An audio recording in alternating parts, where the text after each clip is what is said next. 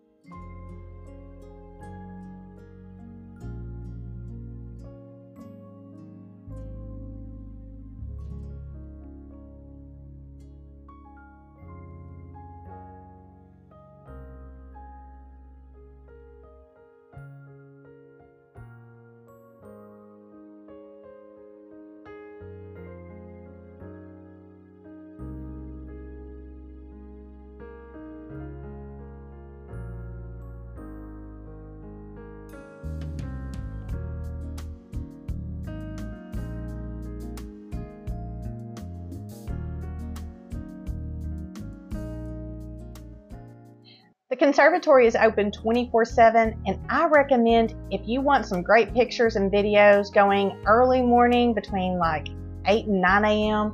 or late at night between maybe 11 and 12 just to avoid the crowds.